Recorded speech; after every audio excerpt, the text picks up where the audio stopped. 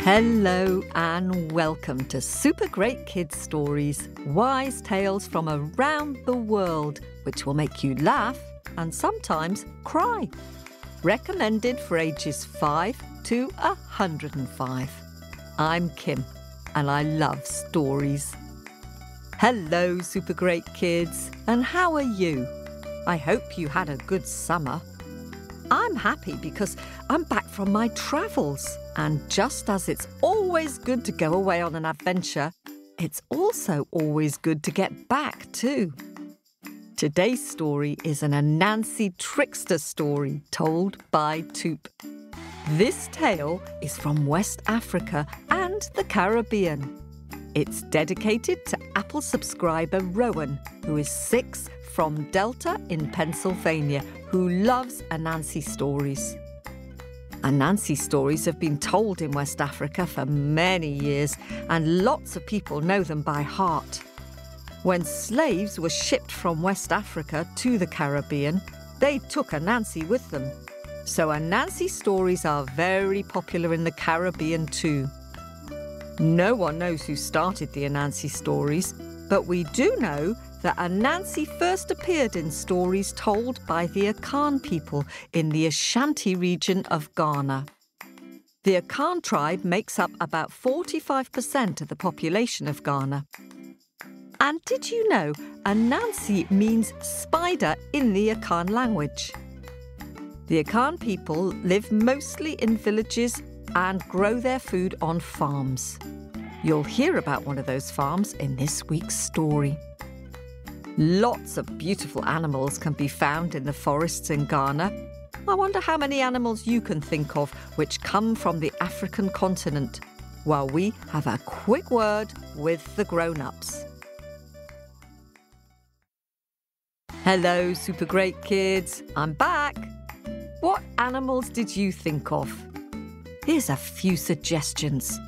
Elephants, of course, lions, leopards, antelope, buffalo, crocodiles, warthogs, hippos, snakes like cobras and adders and pythons, and monkeys and African parrots. And now it's time for our story. Are you sitting comfortably? Am I sitting comfortably? Then let's begin. Here's our storyteller, Tuup. Greetings, greetings, greetings, each and every one to Super Great Kids Stories. I wish to share with you another story about Anansi the Spider-Man. This story starts like this.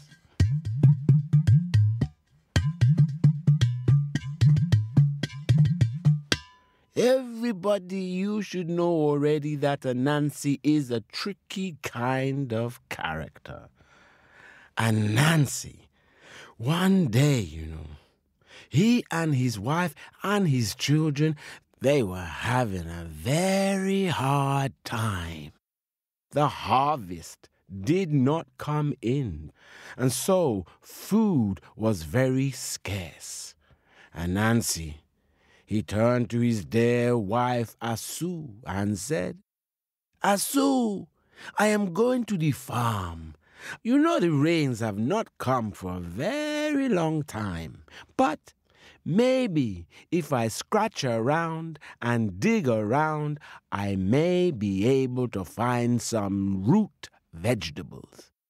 Oh, Anansi's wife said, Okay, my husband, I will see you. And Anansi went to the farm.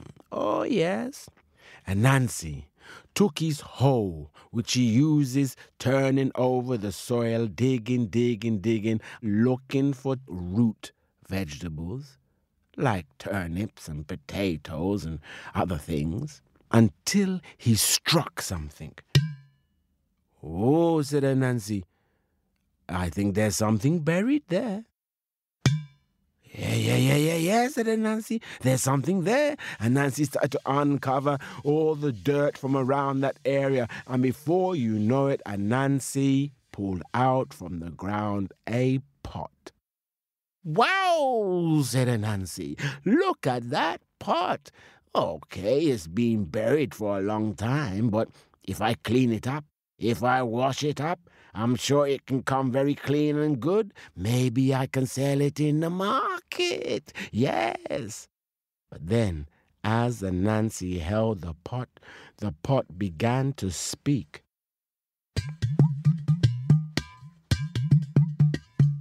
Don't you wash me, don't you wash me, don't you wash me, don't you wash me, don't you wash me, don't you wash me, you wash my magic away. What, said Anansi? A talking pot? Don't you wash me, don't you wash me, don't you wash me, don't you wash me, don't you wash me, don't you wash me, you wash my magic away. Whoa, wait, said Anansi. Are you talking? Are you a magic talking pot? Then the pot sang. Wrap me, tap me, and I will cook. Wrap me, tap me, and I will cook. What you want me to cook? What you want me to cook? Wow, said Anansi, you are a magic pot. And the pot sang again. Wrap me, tap me, and I will cook. Wrap me, tap me, and I will cook. What you want me to cook? What you want me to cook? Oh, said Anansi, if you are truly a magical pot and you can make for me glorious food, then I telling you something. I think I want some chicken stew. As soon as the words left Anansi's mouth, the pot bubbled. And before you know it, the food started to fill itself up inside the pot all the way to the rim until there was all the stew, the chicken stew, and Anansi put his hands. He started to eat. He couldn't stop eating until the bowl, the pot, was licked clean, rubbed clean. There was nothing there left to eat. Oh, and Anansi kissed his pot. He hugged his pot. He said, "You are my magic pot." Then Anansi looked over his shoulder, right and left, to make sure no one was eyeing him, spying on him. Anansi said, "You're my pot, and I'm not going to share you with anyone. I'm going to hide you." And Anansi took the pot. He put it into the bushes. He covered it over with some palm leaf, and then he went back home. When he reached home, his wife, Asu, she said, "Hey, my husband, how are you? Did you find anything at the farm?" And Anansi said, "No, I didn't find anything. I was scratching all around, but there's nothing. It's very dry. Did you make anything for me to eat?" And Nancy's wife said, "Well, I put some hot water there. I put some salt and some pepper into the hot water, and basically that's all we've got to eat." "What?" said Anansi. "What? You want me to eat hot water with salt and pepper and nothing else?" And Nancy's wife said, "That's all we have." "Oh," said Anansi with a big long face. Okay. And Anansi slurped the watered pepper salt soup and said Anansi, "Oh my gosh." But when Anansi finished later that evening before they went to their bed, Anansi said, "My dear wife, I just want to go back to the farm. I just want to make sure I put away all the tools. I want to make sure that the land is ready, and then I will come back home." And Nancy's wife said, "Okay, my husband, I'll see you later. I'll just tidy up." And Nancy rushed back all the way to his farm. He uncovered his secret place where the pot was. He pulled out his pot. He hugged his pot. He kissed his pot and said, "Magic pot." And the pot began to speak. "Do not wash me. Do not wash me. Do not wash me. Do not wash me. Do not wash me. Do not wash me. You wash my magic away." Do not wash me, do not wash me, do not wash me, do not wash me, do not wash me, do not wash me. You wash my magic away. Wrap me, tap me, and I will cook. Wrap me, tap me, and I will cook. What you want me to cook? What you want me to cook? Oh, said Anansi, you know something I could do with some lovely porridge. And before you know it, the magical pot began to bubble, began to boil, and before you know, all the way to the rim of the pot, there was porridge, piping hot porridge. Oh, and Nancy put his hands inside. Before you know it, Nancy's belly was swollen with all the porridge, and Nancy hugged his pot. He kissed his pot. Oh, you're my magic pot. You're my beautiful pot. Shh. I'm not going to share you with anyone. And he hid his magic pot away. When Anansi returned back home, his wife, she was already nestling in her bed, and she called out to Anansi, Anansi, did you put away all the tools from the farm? Yes, said Anansi. Anansi, did you find any root vegetables? No, said Anansi. Anansi, said his wife, then come to bed. That night they slept. Early in the morning when they woke up, Anansi asked his wife, is there any breakfast? Is there anything for us to eat? And his wife said, no, my husband, I'm very sorry, but if you go back to the farm, maybe if you dig around, you might be lucky this time. And Nancy, that's all he needed to hear. He took his tools and he went back to the farm. He uncovered his hiding place as before. He pulled out the pot, and the pot began to sing. Do not wash me, do not wash me, do not wash me, do not wash me, do not wash me, do not wash me. You wash my magic away. Do not wash me, do not wash me, do not wash me, do not wash me, do not wash me, do not wash me. You wash my magic away. Wrap me, tap me, and I will cook. Wrap me, tap me, and I will cook. What you want me to cook? What you want me to cook? Oh, said Anansi, I haven't had breakfast this morning. I would love to have some stew with some fufu. Fufu, dear listener, is like a rice which is made from pounded yam or sometimes pounded cassava. But it comes together a bit like mashed potatoes. It's very, very nice. And before you know it, Anansi's list was rang out and the pot began to bubble, and before you know it, all of the food that you, my dear listener, can imagine, all was there to the rim of the pot. And Nancy put his hands in.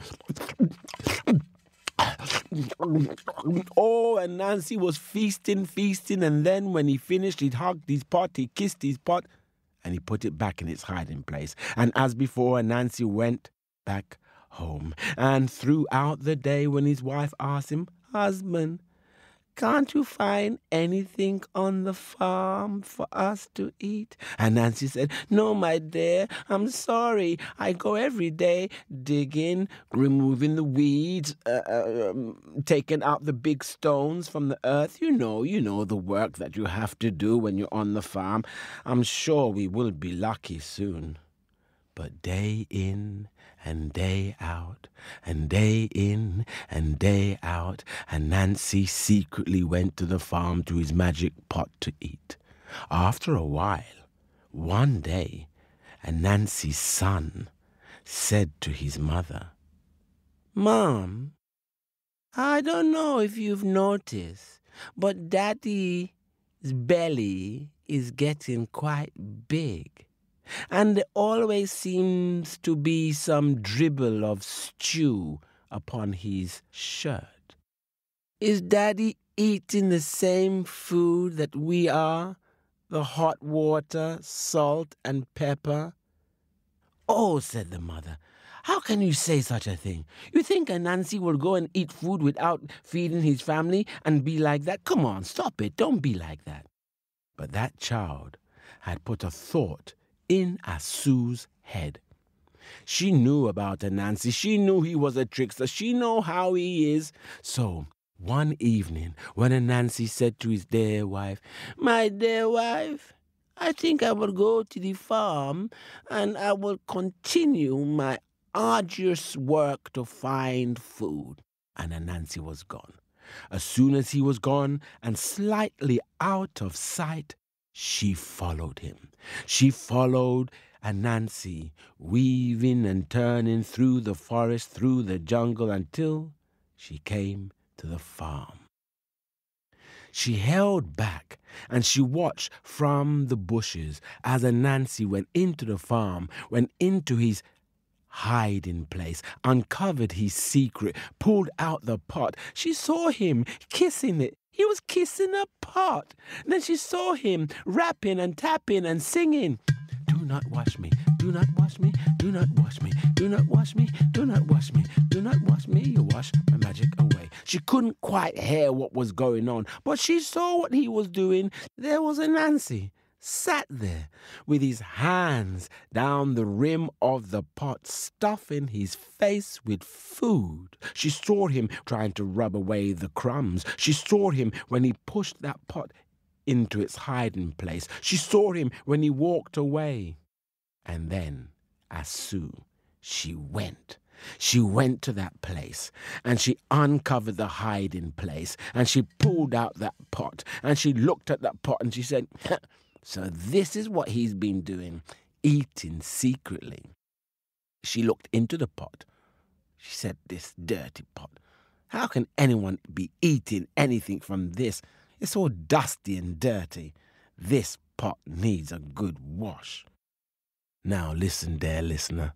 I do not know why the pot did not sing for her, or maybe she just didn't hear the pot, or maybe the pot only sang for the first person who found it. But Asu, she took that pot down to the river, and she washed and she cleaned that pot. And before you know it, she returned back home, and she placed the pot down. And Anansi, by this time, he was out. He was out doing something or the other. Maybe he was down by the river trying to get some fish. When Anansi returned home, he walked into the house. He looked around, and there he saw the pot. His eyes opened. His mouth dropped. He asked his wife, Asu,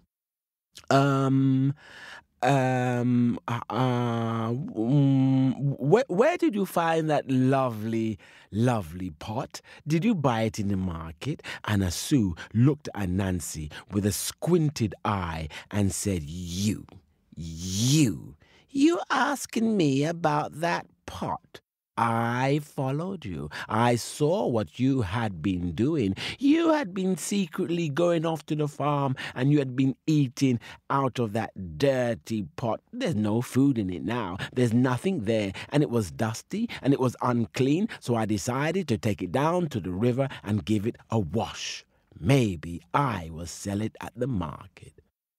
And Anansi, he picked up his pot and he said, You took the pot down to the river and you washed it? Yes, she said, I washed it. All that grease, all that food hanging around in the bottom would only bring bugs and things. Yes, I washed it. And Anansi opened his eyes and dropped his mouth even further. You mean to say you washed my pot? Yes, she said, I washed your pot. And then Asu was gone. And Anansi looked at his pot. He hugged his pot. He kissed his pot. He asked his pot, will you sing for me? Will you sing for me? But of course, dear listener, that pot had been washed and the magic had been washed away. So Anansi was left saying, No!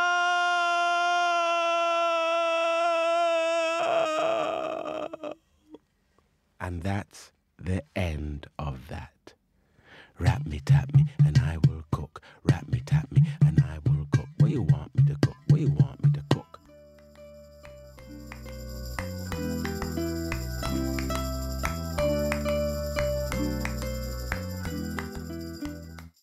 Ooh, thanks to Tuup for that story. Poor old Anansi. He's not very good at sharing, is he? Do you think if he'd shared his magic pot with Sue and his children that he might still have it and it might still be magic to this very day? I wonder what food you'd ask the pot to make for you. It's time now for me to dig deep into my bag of happies and say some thank yous. First, I'd like to say a very big thank you to all our subscribers. You are helping us to keep making this podcast. Thanks to all our Patreon and Apple subscribers. Hello to Mum Kate, Dad Nick and Robert, who's 6, and Teddy, who's 3, from Dublin in Ireland. Robert has been writing his own stories and recently started making his own books. And he just loves telling stories. Hurrah! Well done, Robert. And hello to Mum, Penny, Olive, who's almost 8, and Isla, who is 5, from Morrinsville in New Zealand. If you're an Apple subscriber and would like a mention, do let us know. And thanks for donations on Ko-fi to Lucas, who is 7, and Nadine, who is 2, from Saco in Maine, USA. They love listening to our stories in the car. And thanks to 5-year-old Kavya from Hoboken in New Jersey, who has dipped into her piggy bank to send us a donation on Ko-fi. Thank you very much, Kavya. That is very kind of you. And thanks to Dylan, who is 6, from Deal in Kent, UK, who has sent us a picture of the fairy changeling from the eggshell soup story. Thank you, Dylan, for your donation on Ko-fi too. And thanks too to Kelsey. If you'd like to give a one-off donation of any amount on Ko-fi, or to subscribe to our podcast on Patreon and get to join our Owlets Club and get bonus stories, early access and ad-free, then go on our website on supergreatkidsstories.com. Or to subscribe on Apple and get all those benefits, including joining the Owlets Club, then go to Apple Podcasts. If you're already an Apple subscriber and would like to join our Owlets Club to get word searches and storytelling tips and book recommendations, then just send us a message and we'll tell you how to join. And thank you to Sophie, who is 14, from the US, who listens to our stories every night, for sending us a very kind review on Apple Podcasts. Now, you've all been drawing and sending just amazingly skillful pictures of our stories to share on our Facebook page. So, here's some thank yous to super great kids who have sent in pictures recently. Are you ready? Thanks to Arman, who is 3, from West Bromwich in the UK, who has drawn a brilliant picture of El Cangrejo the Crab King. We love his googly eyes and his pincers and his jaunty little crown. Thanks for that, Arman. And Megan, who is 6, from West Bromwich, has sent a delightful drawing of the crow and the turtle. We love the intricate pattern on the turtle's shell and the crow flying gracefully in the sky. A super great drawing. Thank you, Megan. And Jessamine in Baltimore, USA, has sent a fabulous drawing inspired by Water Mama. Jessamine, we love the clarity and neat lines of your drawing. Very expressive. You've captured the man's shock at seeing Water Mama so well. We love it. Thank you. And Isabel, who is 6, has sent a scary picture of Baba Yaga. We love her bright red lips. The scary colour really stands out, especially as the rest of your drawing is in grey. It's super great. Thank you. And Dylan, who is 6, has sent a wonderful picture of the eggshell soup story. Dylan, we love your bright green fairy changeling and his loud demands for whiskey and tobacco. It's great. Thank you for sharing. And Griffin, who is 6 and living in China and from the USA, has sent a marvellous drawing inspired by Coyote and Baby Turtle, as told by Tuup. Griffin, we love the way you've used the space on your page, the striking colours and your use of expressive writing. It's a drawing and a story map all in one. Thanks very much for sending it in. And Leo and Joey from New South Wales in Australia have sent a fabulous drawing inspired by Anansi and the hot pepper soup. Your bright green Anansi with his big grin on his face is wonderful and has put a spring in our step. Thank you. And 6-year-old Hunter in Calgary, Alberta in Canada has been inspired by the Blind Man and the Hunter story. Hunter, we love the vibrant colours of the bird of paradise which you've drawn and the soft colours of the forest and the sky. A brilliant picture. Thank you for sending it. And 5-year-old Rafi has drawn pictures of eggshell soup and the Haitian story Tianjay and the yellow dress. We love the green baby sitting up in his cot shouting, "Mammy!" and the picture of Tianjay wearing her yellow dress, surrounded by all her friends who were also wearing yellow dresses. Great writing, Rafi. Really good. Thank you. That's it for this week. If you'd like to see these pictures, they're all on our Facebook page at facebook.com/supergreatkidsstories. Thanks to all our subscribers for making this episode possible. And if you're a subscriber in the Owlets Club, I hope you're enjoying the word searches and the storytelling tips. Keep telling your stories. I'll see you soon.